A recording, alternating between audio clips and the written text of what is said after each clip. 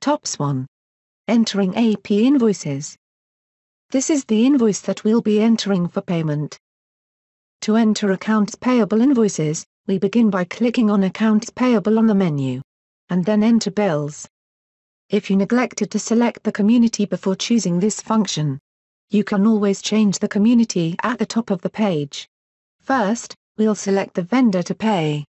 You can search by vendor name, vendor ID, vendor address, and more. The vendor we're looking for is ABC Maintenance. Our search has brought up a few different possibilities, but this one at the top is the one we're looking for. We can toggle the type of the invoice that we're entering here. We have a separate tutorial for handwritten bills, so we'll leave this as is. Entering bills can also be scheduled. We're not going to schedule this function, so we'll choose this time only. Next, we'll need to enter in the details of this invoice. We'll enter the invoice number and a description of the invoice. We can also select a bank account other than the primary account. There are 3 different dates to enter. The first is the bill date or the date on the invoice. The next is the effective date. This is the posting date of the invoice and we'll leave that as today's date. Finally, we have the due date, which should also be listed on the invoice.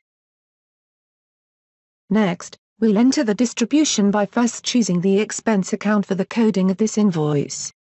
You can click the Browse button to browse your expense accounts, or search using the GL code or description. Next, we'll enter in the amount for this item.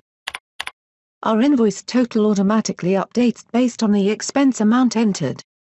Click the plus button to the right to add another expense account if needed. Again, we'll search for the appropriate account and enter in the amount for this item. Our invoice total has now updated to include both expensed amounts.